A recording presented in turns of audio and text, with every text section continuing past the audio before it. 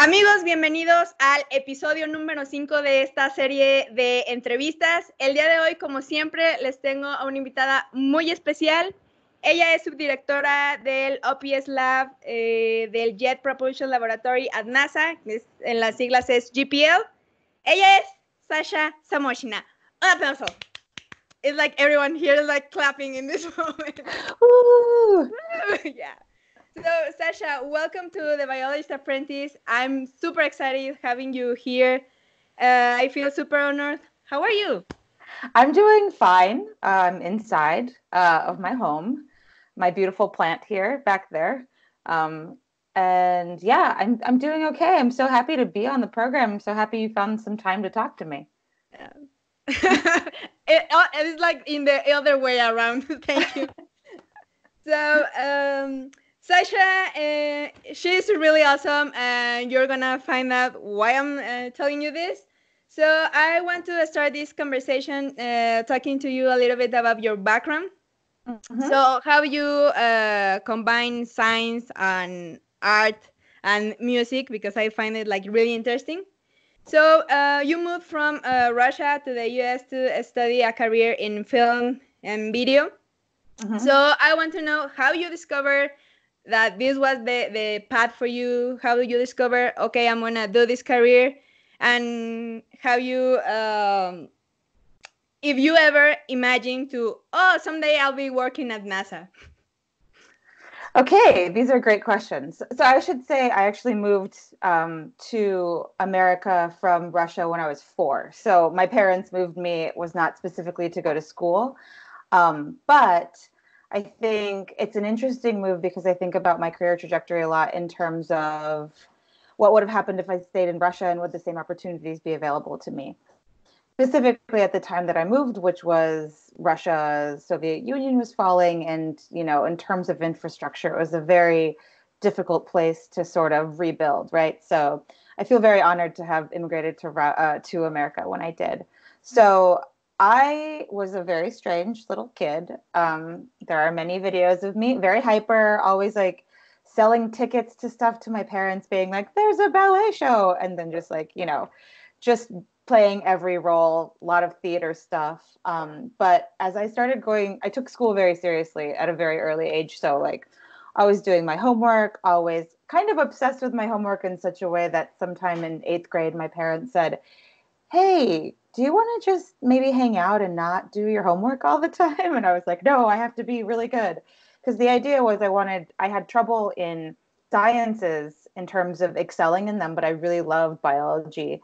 And so by high school, I was in advanced biology classes and I struggled in them, but I really liked it. So the plan for me was to actually be a biologist or study undergrad in that. So the idea was gonna apply to all of these schools for university. And then I was taking what we call there's a thing called International Baccalaureate, which was a free program that's international, if you don't know, and it's awesome. So it's basically made for people in the military, which my family is not, but it allows for a worldwide curriculum. So you kind of get more than just something you would usually get in the US or get in a different country. You can also go from one country to another and have the same program. So they have 2-year spans of 2 years of math and then 2 years of science, and then you kind of test out of it. Very kind of like a European model. So I was taking art, and I had to actually get up at 4:30 in the morning to drive to school to take art in 0 hour, which my paintings were like very dark and sad because I was just so sleepy. Like they all just look terrifyingly sad. But I loved it. And so when I was thinking and considering schools, I actually ended up only applying to art universities. And my parents were sort of like, what's going on? And I said, you know what? I think I just want to try. I love art. I want to see how I can combine it and kind of take the parts of science that I'm not excelling in right now and basically communicate them. And I didn't really quite know what I was doing, honestly. And I did get into the schools that I wanted to get into. The one that I ended up going to was the School of the Art Institute of Chicago. And I loved Chicago as a city. I went there once. I was like, Mom and Dad, I have to go to Chicago. They were like, okay. I went and checked it out and I was like, cool, okay, I'm going to move here. And I saw their programs, and they had a really cool program for film, video, and new media, which I wouldn't find out about until later because I started out in painting, and that's what my scholarship was in. But I quickly realized that painting wasn't really my thing. I like it, and I liked making really silly, kind of infuriating things that my teachers were not very big fans of. I once had a teacher say that I had made the worst thing that he had ever seen. And to me, that was like, well, at least it's memorable because you truly do remember the worst thing you've ever seen. And I think he was being he was being funny. But I just found that program not to be exactly right for me at the time. And so I found this film program where it was experimental and conceptual.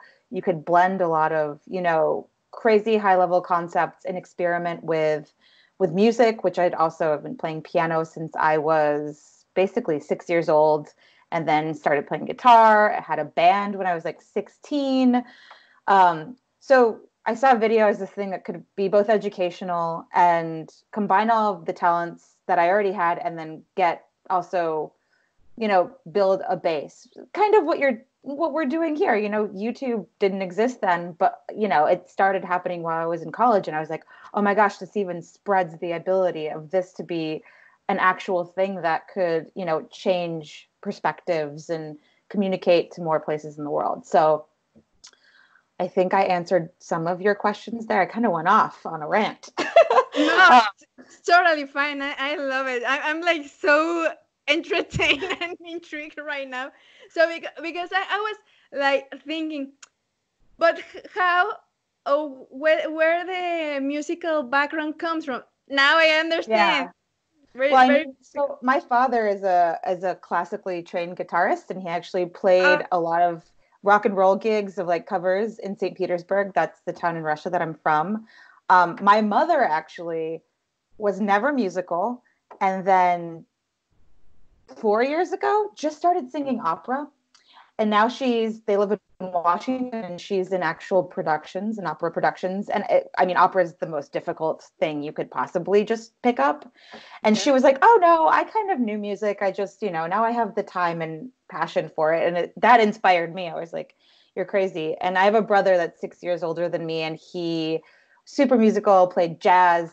He started playing cello, and then upright bass, and then electric bass. And I sort of followed suit. I was like, oh, he's playing cello, I should play piano. And then, oh, he's playing upright bass, I should start doing trumpet. And so we could constantly play like jazz together or rock music together. And we started our first band when I was like, I want to say 13 really, but we got really serious when I was 15, 16, 17. And so in high school, I had to miss prom because we had a gig going, and actually the venue of that place burned down that night, so there was no concert. But we were playing like rock, kind of punky experimental music in a 3-piece band.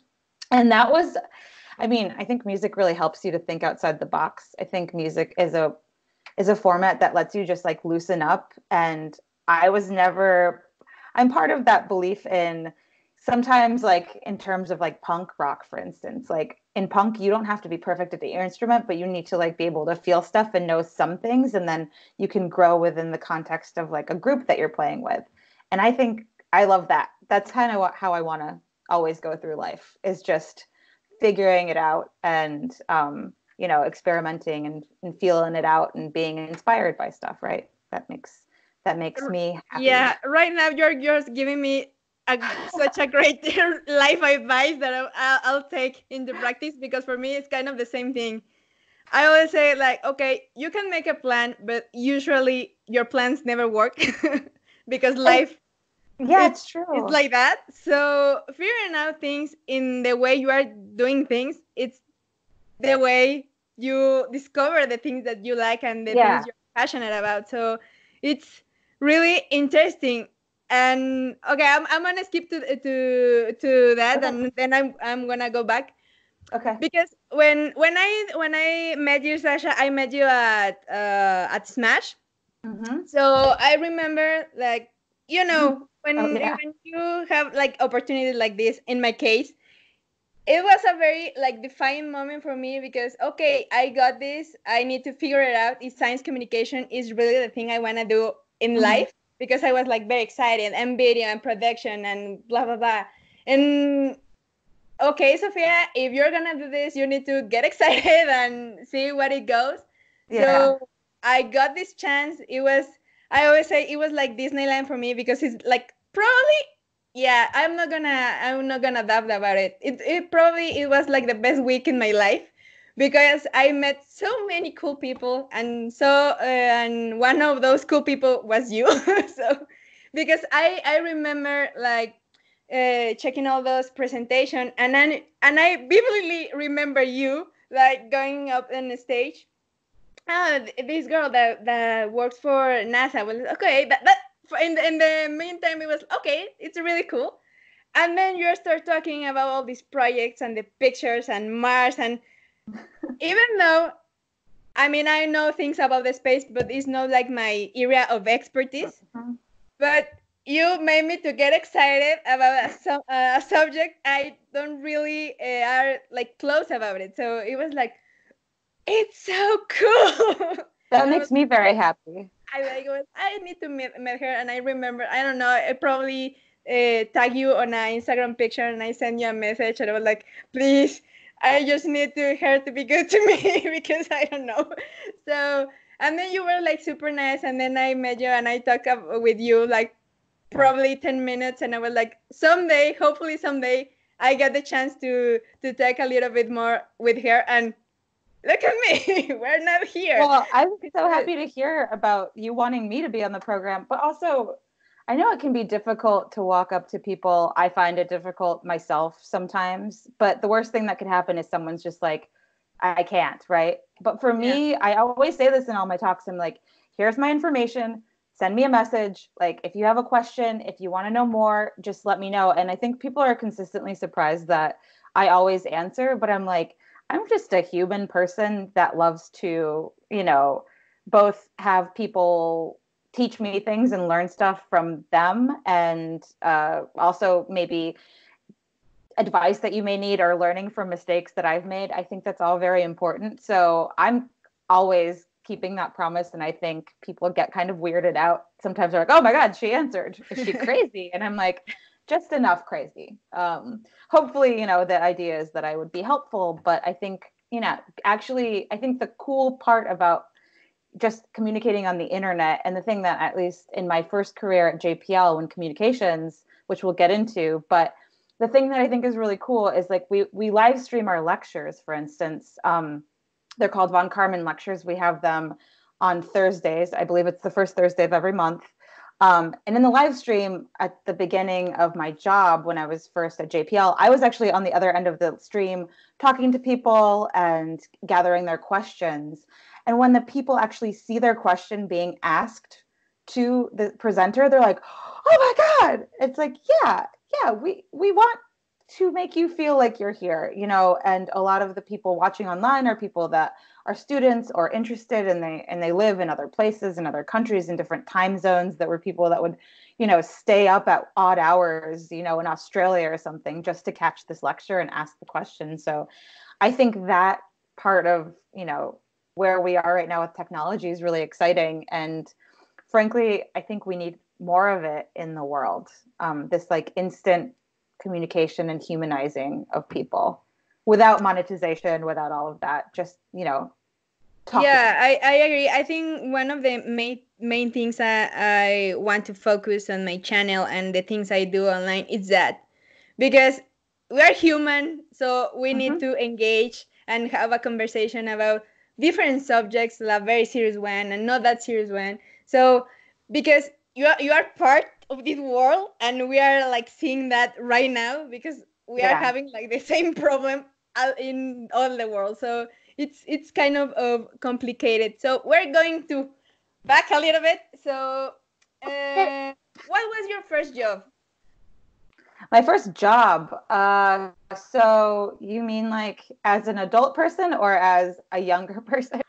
No, as an I guess adult person, as an professional adult, adult. professional. Okay, because I've had a lot of. I mean, I also like to talk about how I've had a lot of jobs while I was, before I actually went to university, I took a year off to play music with my brother, and I lived in Seattle, and I went to community college to get all of my prerequisites done because it was, just more costly to do them at a big university, much cheaper. And like the teachers are awesome in community colleges all around America. I worked very many weird jobs then. I actually worked at a rave where I sold pizza and soda. So no job is a bad job, I guess, because you need to make ends meet. But I would say my first real like Sasha Samochina career beginning would be when I got my job. Well, at first it was an internship at the Field Museum of Natural History in Chicago. So I actually started interning there my sophomore year of college.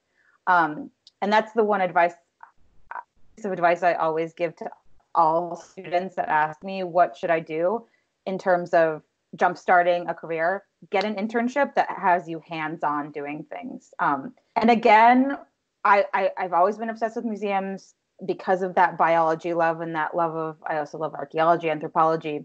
Because of that love, I was like, oh my gosh, I'm going to work in one of the most state-of-the-art museums with collections that are incredible. But of course, in the fake it till you make it, my first assignment. So I worked in environmental conservation programs. Again, this is me sophomore year. And my boss at the time, Dan Brinkmeyer, who is incredible, was like, hey, didn't explain the full project to me. And this was a lesson because I should have been like, can you, educate me on the full project? But he said, I need some data visualization of deforestation. Can you do that in a creative way? And I was like, sure. And he's like, do you know Flash? And I was like, yeah. And I did not know Flash. And I'd never done data visualization to save and so I was like, okay, YouTube, here we go. And different kind of lessons online. So I quickly figured out how to do it. At this point, people are like, Flash. And I'm like, before it was cool and people used Flash everywhere. That's why we don't do it anymore, because it's broken. Well, we use it sometimes. And so what I made was this part, this animation. My boss was really excited about it. And then he came back like a month later and was like, oh my, so I had been doing other stuff since then. And he's like, oh my gosh, your data visualization really helped in the presentation. And, we saved that land. And I was like, what? And he was like, oh, well, we're using this to help and save some Amazonian rainforest. And so what you showed was part of a data visualization to stop the government from taking this land away from, the native people there and, having big industry do whatever they're doing. And that's when I was like, impact directly, making art through science and directly impacting a world bigger than yours, in a very small way. But that feeling is kind of what made me like this intersectionality of being in this world of science communication and science kind of understanding and being able to both. And at that point, I wasn't really working with experts. At that point, that was really my first assignment. And I sort of pretended that I knew what I was doing until I actually did. And from then on, I got, harder and harder assignments. I ended up editing a documentary, a 5-hour documentary with the Kofan people. We actually had 3 people from the Kofan tribe come and who spoke no English, and I did not speak their native tongue. And we made a video together to, again, help to first preserve their culture, but also show their government why we needed to preserve their culture. So I got to do all, and like this is all while going to full-time school. I also had a separate job just to make money because this one paid, but very little. That wasn't the case, and that's never been the case for me. But it's really what sparked this kind of this world for me. And the Field Museum, I can't say enough, is just such a nourishing place and such a loving place because it is about bettering the world there very much. The research that they do is funded through, crazy, and there's not a lot of funding. All of the people are such experts. They are just resilient. And they took me in and they embraced my weirdness, and when I finally, after school, I graduated in 2009. So that was right at the down point when the economy was not doing great at all here. So it was not often that I was hearing of friends from my school, from my university, getting jobs in the arts. And so I continued my internship until I got hired full time as a media producer at the Field. So I worked with two other people as a head media producer, meaning that I got to create all of the videos and the exhibits that were happening at the Field. The first one being helped out with mammoths and mastodons. The last exhibit I worked on was mummies. I watched that one. Yeah. Oh, it's so cool. I mean, in my life, I have ever seen something like that. It was like very impressive. Like, oh, it's a real mummy. Even though we Yeah. have here in Mexico, we have mummies, but I never been to that museum. But I think I need to go because I'm so interested in the things. So I think also, I mean, so the work about conservation that I'm talking about is actually a permanent exhibit at the Field. It's called Restoring Earth, and that's really the last big thing I worked on. And again, all kudos to the Field because they would be like, "Hey, do you know how to make sound?" At one point, I did translation for a mammoth that came. That was the oldest, most preserved mammoth ever found, and since I know Russian fluently, they were like, "Hey, do you want to work extra and just help mount this mammoth and be in like a gas mask basically and do interpretation?" And I was like, and because we were working with formaldehyde and stuff, so we had to wear protective. And I was like, yes. How would I say no to this? A mammoth with a career all the way from Siberia, like, okay, I'm never going to be able to do this anywhere else.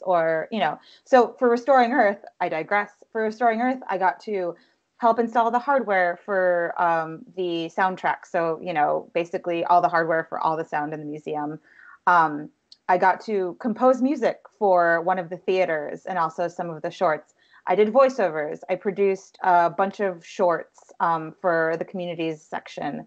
And so Restoring Earth is very much about the work we did with environmental conservation programs and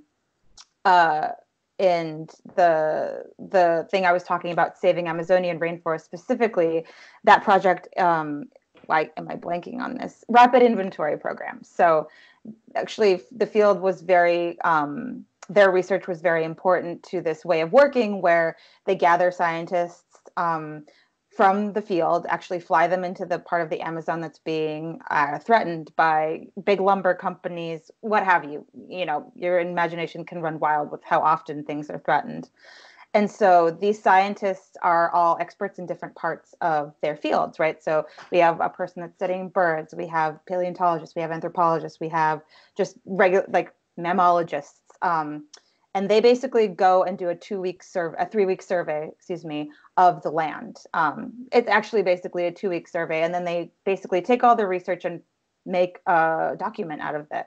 And then they go present it to the government and say, listen, we found this many new species of XYZ. We found, this culture that has this ritual that's never been recorded. You cannot take this land because this land is important and this land has creatures that if you take it, they will never come back to Earth again. So I might be blanking on the numbers, but I think by the end of Restoring Earth being done, we had saved like around 28 million acres of land. I hope that's the right number. And also started the third largest park in Peru, Cordillera Azul. And so all from the efforts of these scientists and their research partners, but really the Field taking the head of it. So Restoring Earth explains that, has a beautiful theater with 3 different projections. My 2 colleagues went and filmed a bunch of different really amazing footage in the Amazon. And then it kind of this exhibit transitions into, okay, so how Amazon might seem far away. These are great numbers. It's really exciting, but what about Chicago? And so we go into talking about sustainability in Chicago, what the museum does to sustain communities in Chicago, everything from farming chickens yourself to, helping build community gardens in places, specifically in a place like Chicago, we had, a lot of low income families. And so how do you help them from the land that already exists? How do you grow the correct vegetables that grow well in the climate that Chicago has? So, just kind of the dream exhibit to work on, honestly. And I would say that Mummies is the very last thing I really worked on. I helped make the videos, and I made some sound design, but that exhibit was just from the beginning to the end, I got to be a part of it and ideate and work with curators and scientists. And it was just, I got to go to every single collection and make a video of every collection in the Field Museum with no music, just like visual poetry, I guess is what they called it. And I was just nerding out so hard because I was like, I could do whatever I wanted. I started losing my mind and being like, I'm going to make a stop motion animation out of this one. And like the leads of the different collections were just like, okay, yeah, you're the creative here. And I was just like, wow, this is awesome. So that job I can't give enough thanks to, but it came from such a meager beginning of me just through my university finding a program that pairs you with an institution. And I'm thankful for my university for having that. And I'm very thankful for the Field Museum continuously keeping me around. I mean, I worked there. I would never stop. Even in the summer, I was like, I can't get enough of this place. So still very much love it there. And you should definitely go. And if you do, I will help with a special behind the scenes tour for you because you have to see some of the cool, weird stuff. I have in my bucket list going to the Chicago Film Museum. Really? For sure. Okay, well, because I've been into the Science Museum at Boston, the Boston Science Museum, and it was really, really cool. But it's better when you have friends that give you, the special tour of the weird stuff. So that will help. And the question here is, how this previous experience that you have with several jobs help you in your current work at GPL? So I think the first thing that's an important skill that I learned even as a kid. So I read a lot as a child. I still read. I think I didn't consume literature like I did as a child because I'd read a bunch of children's books. But obviously I was very into reading, into the idea of storytelling, into writing. So I think writing has been very important in my career.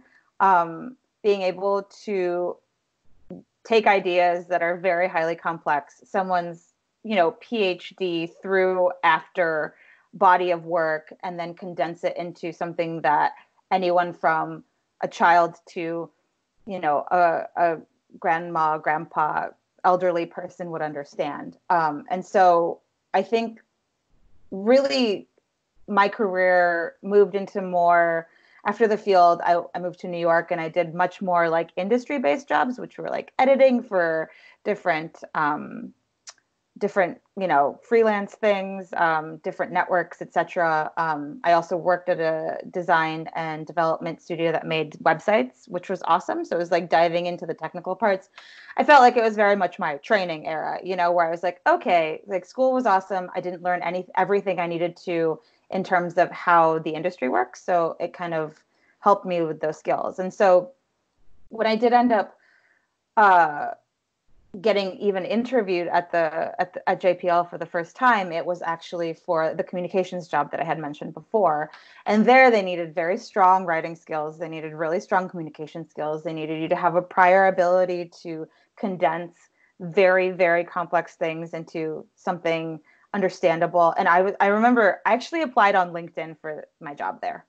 And and I remember having a feeling where I was like, I was reading the description and I was like, I can do that. I can do that. I can do that. And, I had so much imposter syndrome because I was like, but it's NASA.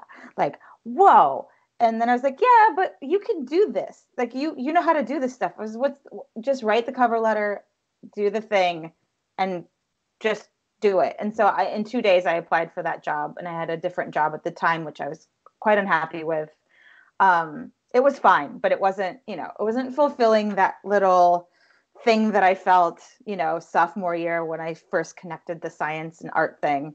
And so just finally apply to stuff because I probably have like over 500 cover letters. I have them in one of my folders that I've written where I have never heard a response back. And this is from, grants to things. This is starting probably from high school. Good to know. Where you never hear anything. And that's another thing is like, I think people should respect people with saying at least that you don't have the job or you didn't get the grant, because hearing Right? nothing is like, come on. So that's a critique of everyone else, not me. I Yes. always, even She mailed so, me back and say, no, you're not the fit for this opposition. And I'll be fine. It's okay. But it's yeah, it awful won't. when you don't give any response back. It's like, oh. Yeah, you're just basically like, but okay, well, fine. Um, oh yeah, I was right. 28 million acres. I just had to check that my number was correct about sorry, this is my type A personality.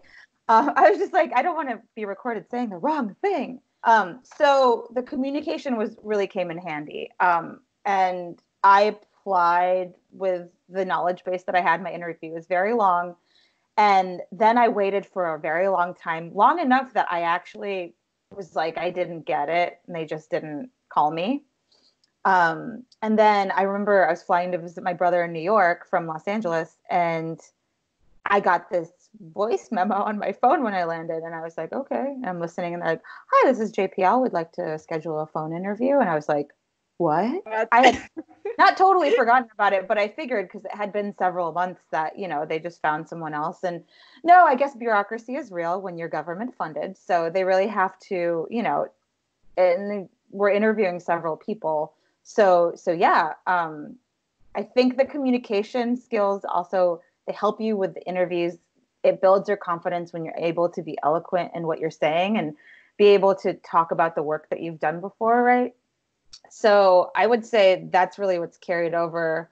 The more you write and the more you're able to just, pinpoint ideas and be really succinct, will help you with anything, because, I think in the kind of culture that has been created with tech and, that's the world I'm in now. I even like making a slide deck that you can immediately like pinpoint what you're talking about, get people excited, and get the thing you want them to experience out of what you're showing them is really important. It's kind of hard to pinpoint that. And I think that comes from just doing it a lot and also failing a lot, which is definitely two things that I have done a lot. Make things happen and also fail. And failing is good because you learn, and it hurts. It hurts sometimes, but I think that hurt. I always remember things that I had to give up on, or things that I had to say no to, or when I realized something was going wrong, how difficult it is to let go of something. But I think that's the stuff that actually makes you grow as a person and kind of get this thicker skin where you're like, okay, now I can kind of think back on it and say, it's fine, no regrets. Yeah, that's great that you're telling about rejection and a bunch of no's, because I've been there probably so many times, according to myself, but probably aren't enough no's, I guess, at this point. But yeah, you learn from those, even with these interviews, trying to get people to do this, and in my very small channel, see this girl, when it's harder when people don't know you, because they don't know if you are true or you are telling the truth. So it's harder to this is me, this is my videos, and I do this. So getting even a no in that aspect is like, first it's like but then it's like, okay, I'll find someone else. It's fine. Exactly. I mean, I think the world is full of a lot of people that are willing to talk about what they do, and also, your channel is growing. It's nice to be a part of or help you somehow I'm not really helping you. I love having this conversation with you, and in a way that can also maybe shed light onto what even I wanted to. I looked at your channel and I was like, this is cool. Maybe I should start a YouTube channel, but no. Now I'll just keep on partnering up with you. I'll even though I do edit, so maybe this could be a collaborative thing. So we will talk about this later. I have plans. Okay. So to give just people context, what's GPL? Yes. So it's confusing to just say JPL. So JPL stands for the Jet Propulsion Laboratory, and it's a NASA center. So there are several NASA centers scattered all over the US. There are 10 total, and some of them are what JPL is, which is a federally funded research and development facility. FFRDC, if you want to be cool with the acronyms, because NASA loves acronyms. So what that means is that we're actually government funded, but we're not part of NASA as civil servants or government workers. What that means is we're actually part of Caltech as a company. So Caltech is where we first originated. And JPL actually originated in the mid-30s, way before NASA was an agency. Around 1936 is when we started, and it was started by a group of crazy kind of pioneering guys that were trying to shoot things into space at the Caltech campus. And and this is the short story, there's a lot of cool reading on JPL. So because of an accidental explosion, Theodore von Karman, who was then the president of Caltech, said, hey, why don't you guys go 5 miles into the desert and start doing these experiments that are super dangerous? So that's really, we're in the Arroyo, in the desert, really close to Caltech, but far enough away that an explosion couldn't hurt anything. And we started building rockets. So we're actually the first place for the US to start building ballistic missiles, doing ballistic missile testing. And that grew into, after Sputnik was launched in the USSR, actually Explorer 1, which is the first spacecraft for America, was built at JPL. And so that's really when NASA started as well, is when Explorer 1 was built. And so we were known, jet propulsion, it's called jet propulsion, not rocket propulsion, because at the time they thought jet was not super, like rocket sounded like, jet sounded kind of futuristic, rocket didn't sound like that. And so we don't actually build rockets anymore at JPL. SpaceX builds those. We actually build the payloads and what's on them. So you might be thinking, like, where are the astronauts? Different centers do different things. JPL actually, we only build robotic missions. So before humans can go explore things, robots go and explore things and take scientific data. Scientific data that then is, studied for years and years and years. And so we are the ones that build the robots and send them into space before humans can go. So it's cool because we predate NASA, so we get to have that cool little like star. But we're also, we collaborate with all the other NASA centers that do different work. My work also takes me to Johnson Space Center sometimes, where the astronauts actually are and where they train. And it is very cool. And I still get all like, when I see an astronaut, because they're such unique humans. But but basically also, you work there. I know, but I'm a dork. But they're just like, they're kind of magical, but also anyone can apply to be an astronaut if you, there's I don't know when the deadline is. I should look this up, but Really? there's be an astronaut. Yeah. Let me see. Sorry. I'm going to Google really fast. Be an astronaut. I don't know when the timeline is depending on when you release this, but they can look it up. You do have to be a US citizen for the astronaut program for us, but that doesn't mean that you can't somehow get into it another way. There are other astronaut programs in Japan, in Russia, in India, everywhere. So, yeah. But if someone is listening and does have U.S. citizenship and wants to be an astronaut, it is possible to apply. You just need, citizenship, a bachelor's degree in physical sciences, biology, mathematics, or engineering, and some kind of 3-year experience in the field. So it's not crazy. They're not like out of bounds. It's possible. So everyone should apply if they can. Yeah, but because it's super cool. The question here is, have you ever wanted to be an astronaut? It's hard because I'm very claustrophobic. So I would say I would be the most terrified astronaut. Just talking to you, that's why I like you. I'm like you. I'm super scared. I'm very claustrophobic. I think I'd need to be sedated and then just slingshotted into space, because there's no way I would have a panic attack. I do think I respect it a lot, but this is also is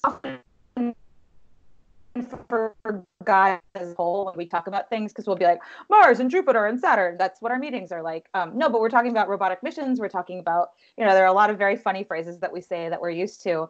But sometimes it's like, where on Earth, right? And so something really important that JPL also does is earth sciences and studying what we're doing here and how we can improve things to make our planet better, and to just simply read out what we're doing with our satellites that are in low Earth orbit, looking at, a bunch of data sets that people can actually explore. If you go and Google global image, global image, it's called Gibbs data set. What does the B stand for? My internet is being so slow. So you can browse a bunch of cool Earth data that are taken all around different NASA centers. And I would encourage you to do that. So the one cool thing about NASA is that Global Imagery Browse Services, GIBS, GIBS. All of the data that NASA puts out are all there for people to take and do things with. So any picture of a star, cluster, or nebula, all of the pictures the Mars Curiosity rover takes on Mars, name the robotic mission, name the astronaut, whatever, Voyager, all of those pictures, all of that stuff, even to the ones and zeros, is available for anyone to take and use. So it's all in the public domain. And we really love when people do something creative with the things that are available. And as I said, when I started in communications, when I learned that, I was like, what? Why doesn't everybody know about this? And it's just because, communication is hard to give out to the whole world in such a way. And so in my small part, when I had that job, the biggest thing I did was create the first 360 for NASA social media release. And that was cool for me because it was the first time that more people, when 360 video came out, could actually stand where Curiosity is standing and say, wow, I'm on Mars. And, now that seems a bit dated. This was 2016, but then it was like, whoa, this is the first time. And it's also a lot of people have cell phones that could have processed that and shown the YouTube, or at least maybe a computer. So it also increases this footprint of education. And so if someone comes away from that just having a tiny bit of knowledge, even there's a rover on Mars and her name is Curiosity, that's enough. I think that maybe plants a kernel in someone's mind to say, maybe I'll look that up sometime, or have a tab open on your computer for 10 years about it. But I think that's a win. That's a small victory for us. So if you could explain what your job is, will be really cool. Yeah. Because just to give context, because I know the people is gonna be like, so what is she talking about? She's crazy again. So the first job that I had was called multimedia specialist. So I worked a lot with social media. I worked with communication. I worked with taking complex ideas from science that comes out at JPL and relating it to as many people as we could. So growing this footprint, increasing education, working with our education department to kind of continuously provide content for public engagement. After I made the 360, this was February 2016-ish, I became really interested in this immersive thing that was happening. And I had studied some virtual reality stuff and, virtual caves and all of that in university a bit. And it was having this resurgent, right? VR was coming back, augmented reality was on the cusp. And so there was a job for a producer in the ops lab, which is where I work now. I started as a producer, which was a new title there. That's people are like, what does that mean? That means that you basically do a bunch of things. What the Ops Lab is a bunch of developers and designers, about a group of anywhere from 20 to 30, depending on the projects that we have. And we're kind of an innovation lab. So we try and help make scientists and engineers' jobs easier by creating software to do that. And a lot of that software, even before I started, was done through virtual reality and augmented reality. So how can you actually have a scientist immerse in their data? So as a producer, I worked on several projects that I still work on now. But after being there now for 3 years, I have become the deputy manager, which means there's a manager of the lab and I'm kind of the second in charge.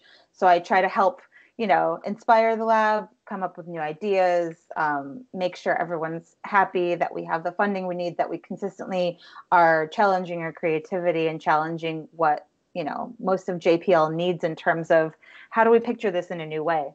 And then I also lead a project called Protospace, which I can kind of delve into in a second here.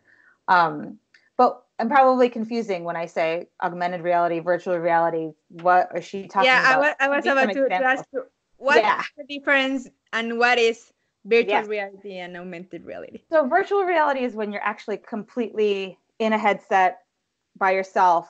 Usually you cannot see the world around you. You have headphones on. You're completely immersed in a world. And it can be a singular experience. It can be a shared experience.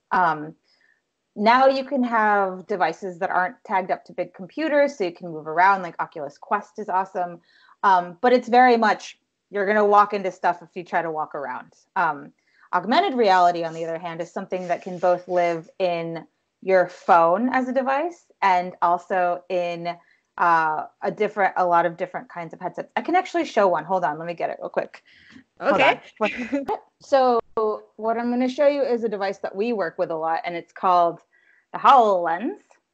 And as you can see, it's kind of like goggles. So you can still see the world around you, but inside these little kind of glasses, and they basically project a hologram over the real world. So I'm going to put this on to show people what it looks like.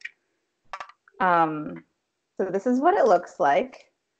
And what I'm seeing is an overlay menu and a bunch of different stuff. So for this, you kind of wear it like a bike helmet, and you can, pull it in and out. So I'm still seeing you, but I'm seeing you with an overlay on you. So what's really nice about this is that you're not fully, look at my hair, that's very nice. You're not fully immersed in your world, but you're able to collaborate a lot better. So an example of the first project that we ever did in augmented reality is called Onsite, which is basically made for geologists. Geologists study the surface of Mars in a 2D way, or they used to. So how do we get pictures of Mars? We get them from orbital data from orbiters that are on Mars, or from on the ground data from rovers. One of the latest rovers is Mars Curiosity rover, but we're actually launching another one in July. So July of this year, we're launching the Perseverance rover. Rovers take pictures of both themselves and the terrain around them. Perseverance is the one that got named like a couple months ago, right? Yeah, so it's actually a month ago, and it was named by a student. We have an essay writing contest. And then a bunch of different judges from JPL and other centers read the essays, and then, we do a deduction. So it's like very much a hands-on process. And it's for, I believe, students through high school to be able to compete. I believe that's right. I don't think we do college kids. I think it's supposed to be a younger generation. And their essays are amazing, and I think you can actually find them online. The last contenders and why they wanted to name what they want, why the names they picked were the names they picked. So our first program that we wrote actually took what the rover Curiosity takes pictures of, mixed it with orbital data, and created a 3D mesh, a terrain mesh that scientists could actually walk around on. So when you put this on, you would see a terrain around you, and you're able to actually put little points on the ground and say, hey, this rock is interesting. It has a paired web experience. So if you don't have one of these, or you don't care about using this, you can actually just go on the web and experience three-dimensionality there, where you can click around, set points of interest, and see 2D images that match with that terrain. So it's kind of this innovative way of taking something 2D, making it 3D, and immersing scientists, but then again, allowing them to meet on the surface of Mars, just like they would meet on the surface of the Earth, to describe things that they're interested in studying and geological places that they'd like the rover to do different work in. So it's this wonderful way for the people that are studying the surface of Mars, planetary geologists, to communicate with the rover planners and the people that are actually controlling the robot on Mars, to be able to really have this collaborative process. So it's kind of this innovative thing, and it was the first project first application made for this device. So we got to work with Microsoft really early. Microsoft are the ones who make this HoloLens. And that really started kind of this new pipeline of working. So our lab really kind of took the bull by the horns in the project. And so from there, we innovated and created more products like the Protospace project that I lead. It takes computer models, CAD models, which are really complicated engineering models for those of you that don't know, and puts Yeah, I them. was about to ask you about that, the Protospace, because when I check it out, for me the concept, it was like very complicated and very Yeah. complex, and how to you manage to put something like super complex in, like you said in science communication, to Yeah. put something like super complex in an easy way to people to understand what the project Yeah. it is. So for me, it was like, I mean, looks super cool, but I was like, okay, Yeah. this is really like complex to me to process, because even I checked, you have like in your webpage like the picture of the astronaut. Mm-hmm. That I don't remember his name. Scott Last name Kelly. Kelly.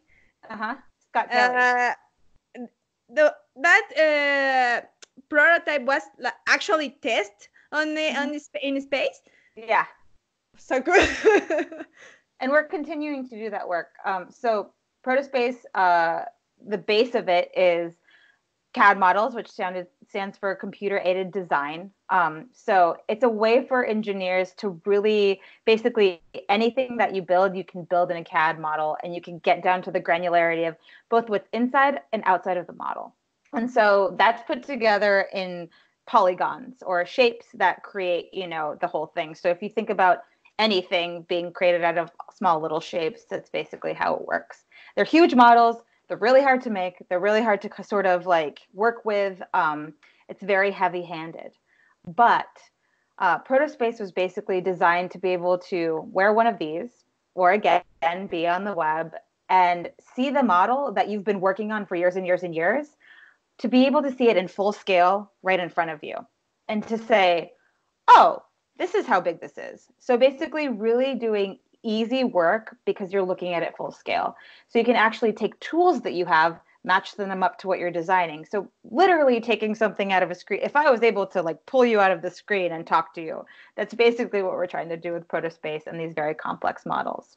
And so you might be asking, how does Scott Kelly, how does the astronaut aspect work with it? Well, because we figured out this way to render things on this HoloLens that are very complex and big, we're able to also overlay instructions as well. So our work with astronauts in training has been, instead of them reading pieces of paper or them reading like electronic instructions, they're actually able to put one of these devices on and see all the instructions overlaid over their actual environment. So the picture I have of Scott Kelly is him doing a very this was our first test with the product, where he was asked to do something very simple with a remote assistance person from Mission Control talking him through it on Earth, and him seeing the instructions all virtually overlaid in front of him. So instead of him being like, okay, so I have to do this and I have to do this, he's able to be like, okay, I see all of the models, I see what I need to do, I see my highlights. And so a lot of the work for Protospace and big ups to my wonderful team. They're amazing. They're a group of designers and developers, and we have user research designers, user interface designers, and we have 3D developers and web developers. And how many people are we talking about? We have 9. So including me, we have 10 people on my team. That's not a lot. So much work for 10 people is like a huge thing. Yeah, well, they always just, everyone in the ops lab, I feel like, is extremely special. And I also feel like we also have interns that come in constantly. So this is a job, if this sounds interesting to anyone listening, if you're interested in software development or augmented reality, virtual reality, we are looking for interns all the time. So I would ask them to inquire with me, or go on the intern page for JPL, which I believe is interns.jpl.nasa.gov, but I will make sure of that. So the idea of working with astronauts has been really exciting for me, and to see, we do a lot of research to actually understand, is this helpful? Are we actually doing something that will help them, or are we just making their process a lot more complicated? And we've published now 2 papers on the subject. So I think that validates the work. It helps to, put us in this like more validity inside of the science world to say, we're actually doing cold hard research. We're continuously seeing if this is worth it. And us in a, this is not a novel concept, but we've been working on this project and other projects for long enough that we do have this kind of understanding. Yeah. How many times does it took like the development of these projects? I mean, these are years, long, right? Yeah, years, several years. So the cool thing is, though, for people at home, so the project I called On-Site, the Mars Walk, you can actually experience this from your own home today by going to accessmars.com. So we basically took the same concept of On-Site and put it into a web development experience. So you can actually go with some collaboration with creative apps. They helped to make it. We helped with the content and the direction. So you can actually walk on the surface of Mars through your computer or desktop.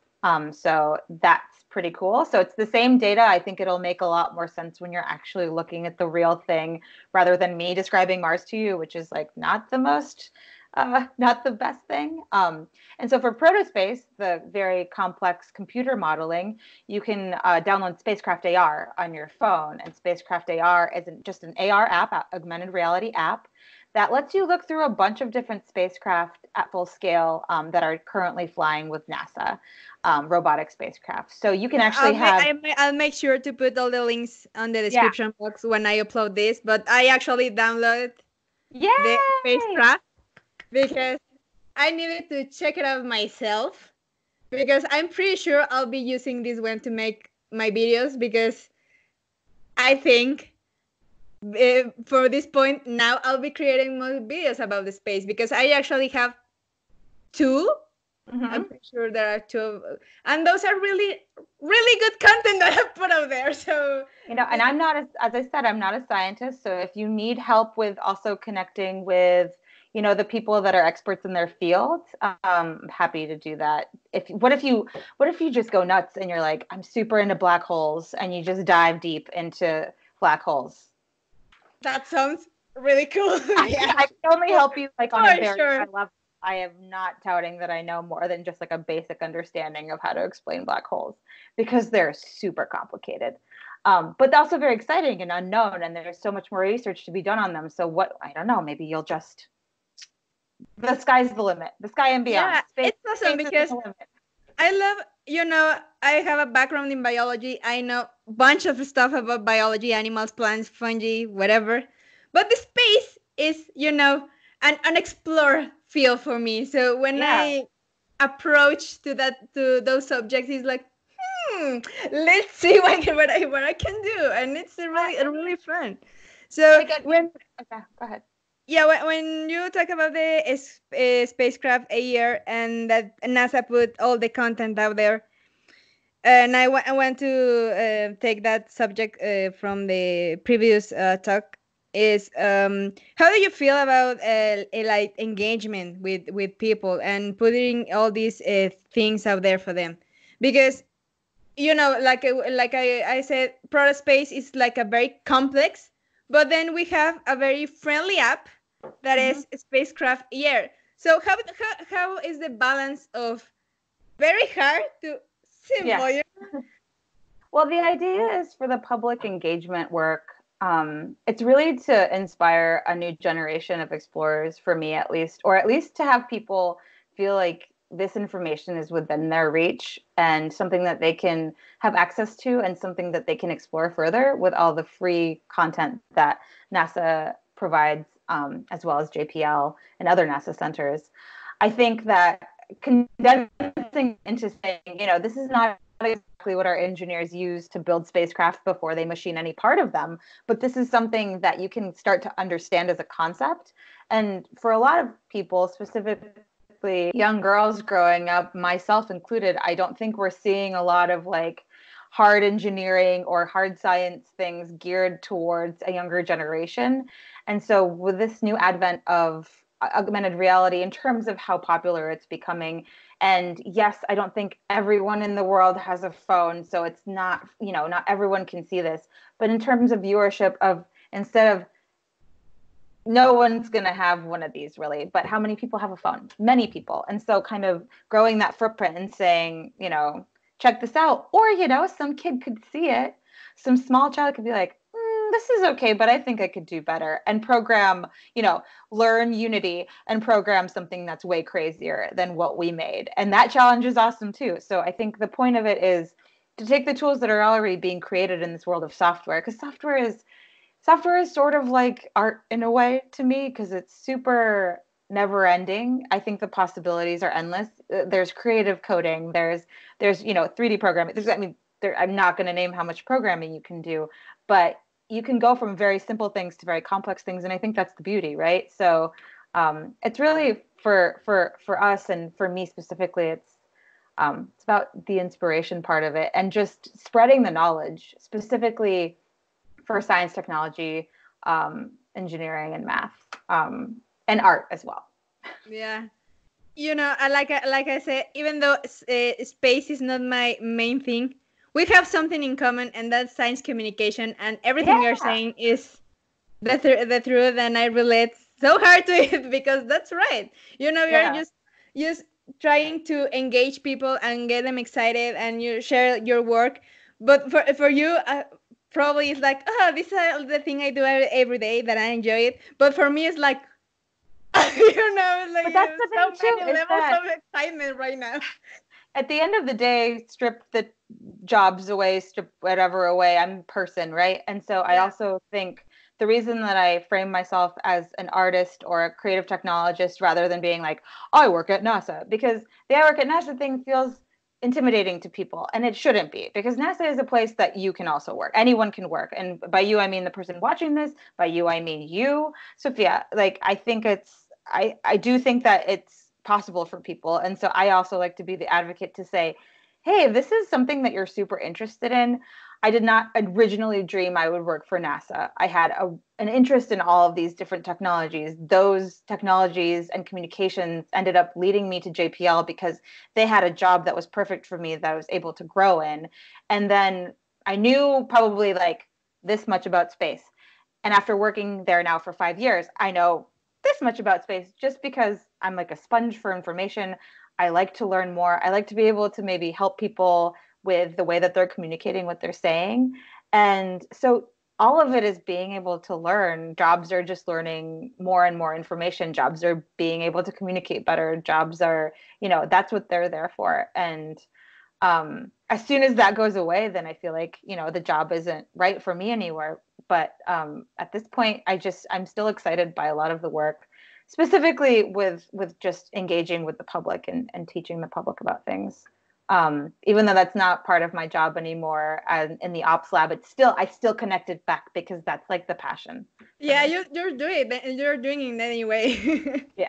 And again, it's not just me. It's an effort of like so many people behind this project, and collaborators, and also JPL employees. And I feel very happy to be in an environment where I can, receive the ability and the space to be able to the space to be able to do what I'm doing.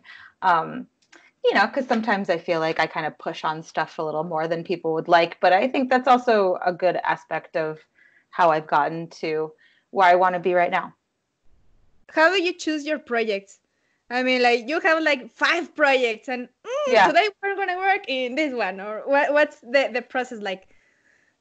For us, it's usually the requests come in through a need, right? And so someone will come and say, hey, we have this thing that we're using, this program, how can we do this differently? And so that's where a project starts, and that's more of like a research and development and task. For me, because my focus is actually finishing Protospace and seeing it through, the CAD model complex project, I focus a lot of my time on making sure that I have the correct project planning, the correct vision to see the team through the end of the project. So a lot of strategic planning, a lot of kind of boring businessy stuff, actually. But at first I was like, oh no, like I have to do all of these presentations. I have to do this return on investment. Like suddenly it became financials and all of this. But that helped me grow in terms of a business mind and sort of research how all of that works. So it made me feel a lot more confident when I walk into a room now and present things, because a lot of the people at my work aren't used to that kind of or not everyone, I should say, but sometimes they're like, oh, this project is not that old, and they already have this vision, right, and they have this roadmap, and so it makes me feel more confident, and it makes the people I work with feel more confident, and they understand what's going on, and I can explain what we're doing, and so it just clarifies a lot. So I'm again, yeah, my job is sometimes writing a lot of emails, and it is presentations, it is meetings, and so it's not all like we just look up at the stars and dream. That's how I feel a lot in here when I'm using PowerPoint, but you still have to do boring things as well. So I don't want to make it seem that it's just excitement with me. What part of your work do you enjoy the most? Obviously not PowerPoint, but I shouldn't say bad things about PowerPoint, but it's PowerPoint. It's useful.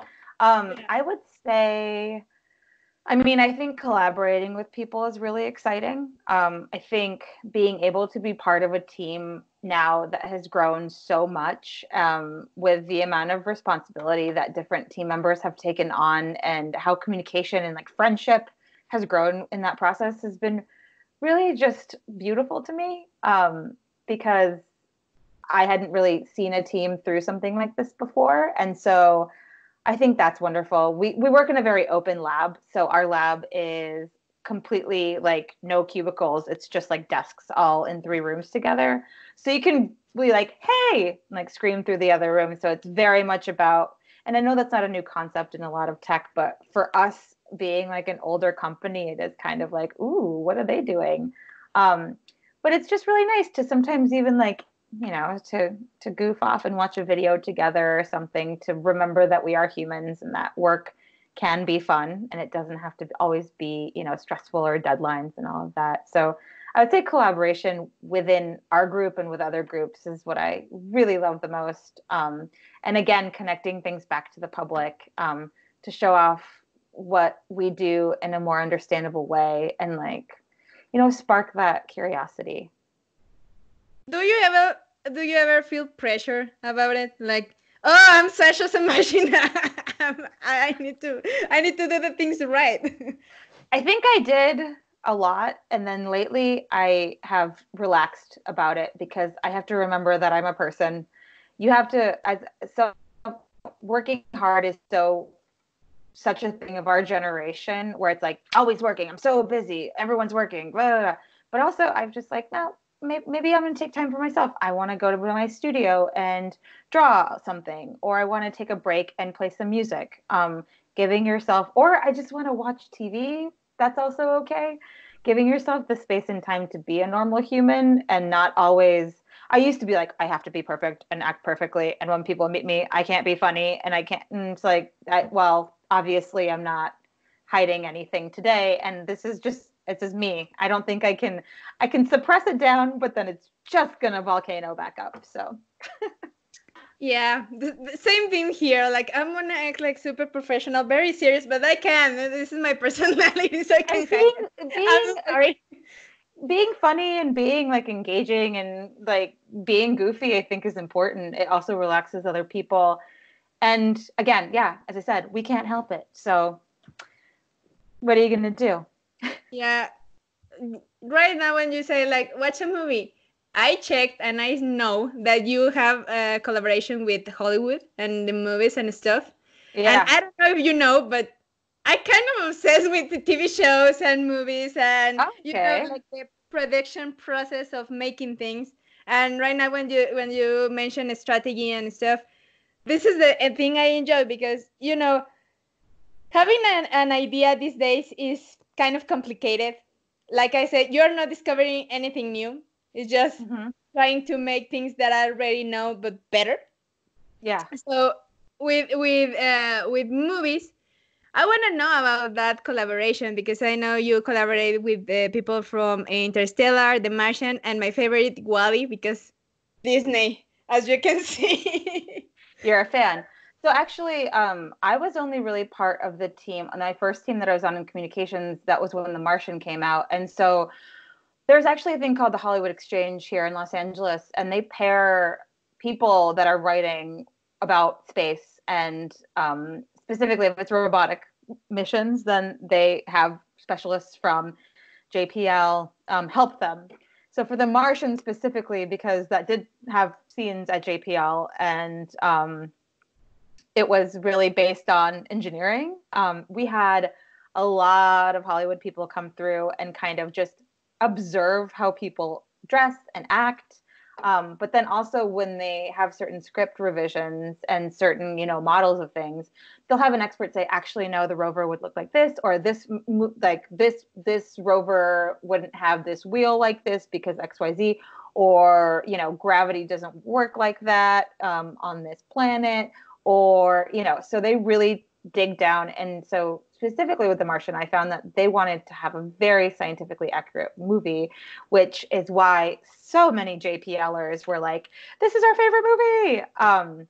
My former manager actually worked on the Wall-E work as well as Interstellar. I can't speak to that because I was on the team then, but it's the same. It's just making sure that what they're trying to communicate, and not all movies, but the really awesome ones do, because the research of making sure you're being appropriate and not just completely kind of making things up, even with sci-fi, is super important, because you want to at least make things a bit believable, because that's why movies are effective, right? That's what makes them work.